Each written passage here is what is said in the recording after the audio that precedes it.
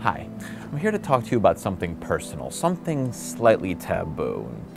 We've all done it, whether you're alone or with someone else. Some people even have multiple partners. Talking about the selfie. I'm not going to explain what it is because you are already well aware. In fact, just mentioning the word selfie will probably make you want to change the channel. But don't do it. Here, look, cute puppies. And above all tweens, muscleheads, and I guess, well, norm, there is one person who is synonymous with the selfie. Another name I'm sure you don't want to hear right now.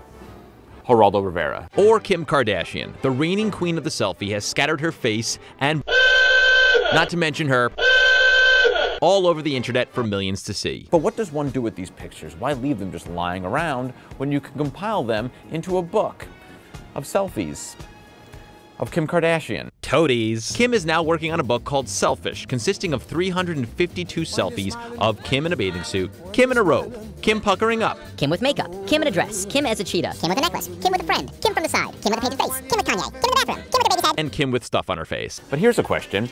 Who the heck would ever buy this thing? Not to mention, a lot of these pictures could be a little racy. Kim said, quote, "I'm gonna make some super racy. I mean, every girl takes like full pictures of their in the mirror." Is that true? Well, there's only one way to find out. Excuse me.